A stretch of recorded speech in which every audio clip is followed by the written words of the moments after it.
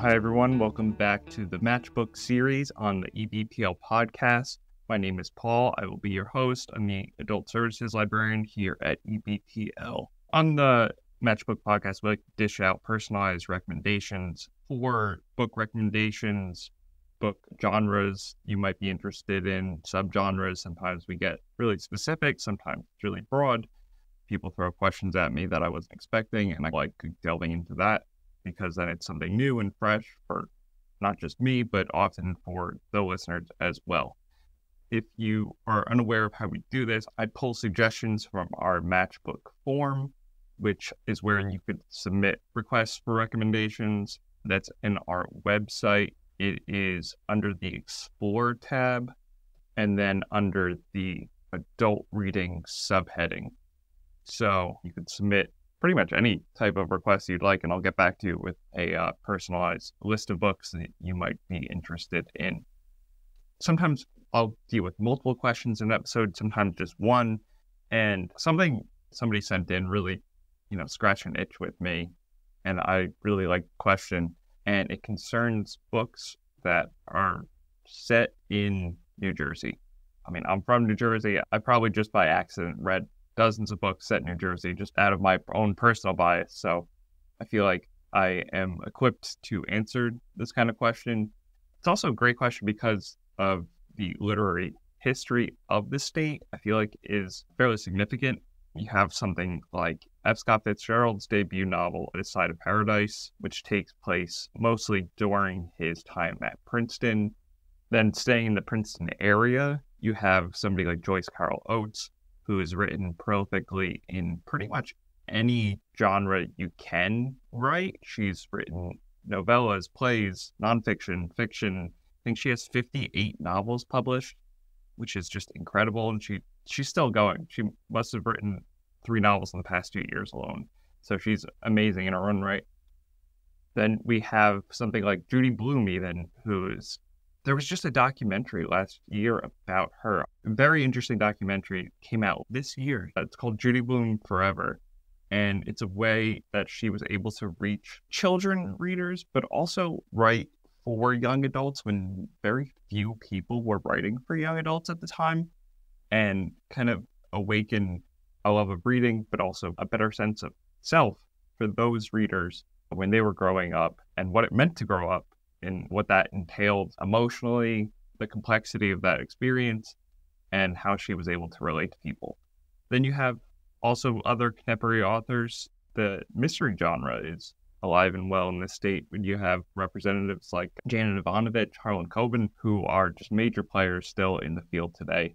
What I wanted to do and how I approached it today was think about what it means to be from New Jersey, or from a literary perspective, represents the cultural context of the state so that I could make the most of this question. I have 3 book recommendations for you. The first one I'm going to get into is American Pastoral by Philip Roth.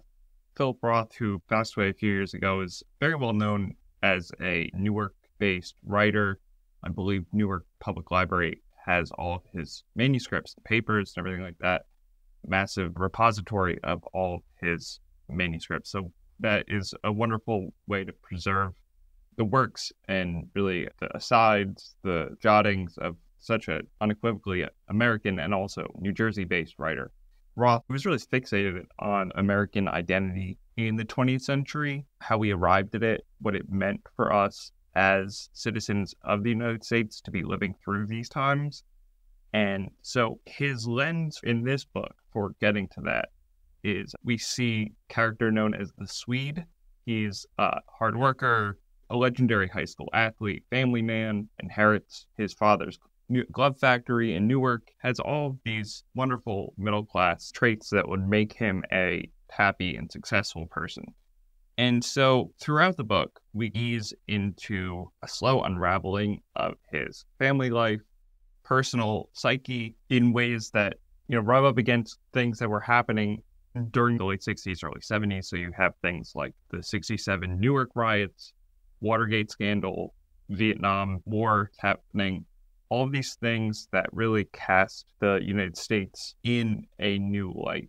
And by drawing back these facades of the Swede's personality and his family life, it kind of functions as a metaphor for what's happening in the 20th century in the United States. So we have questions about global warfare, prosperity by taking advantage of classes and other ethnic minorities.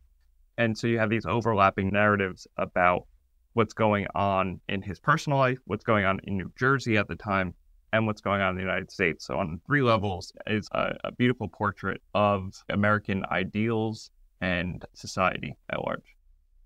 The next book I wanted to talk about is Born to Run by Bruce Springsteen. In terms of the musical history of our state, it's hard to write about that without writing about Bruce Springsteen, so I figured his autobiography, published in 2016, was a great addition to our literary tradition as well.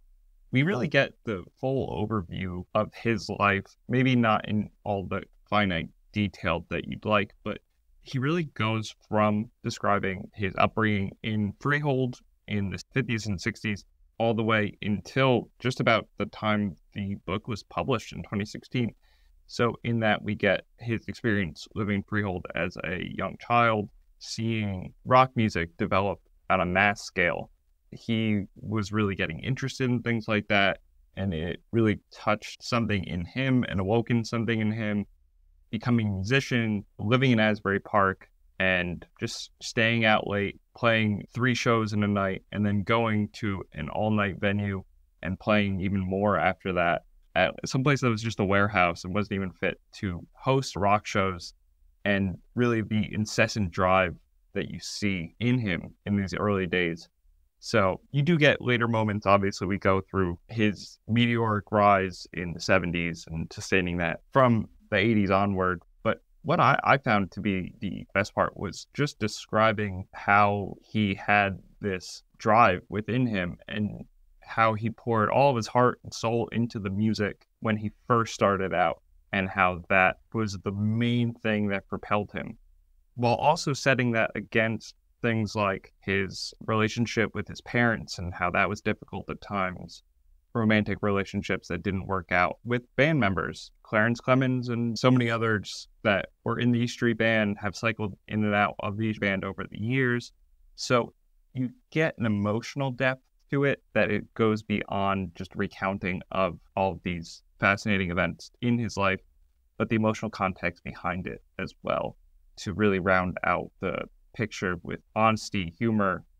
Yeah, just a completely vivid narrative of what his life has been like until that point. It's interesting that he waited long enough until he just thought he deserved to write an autobiography.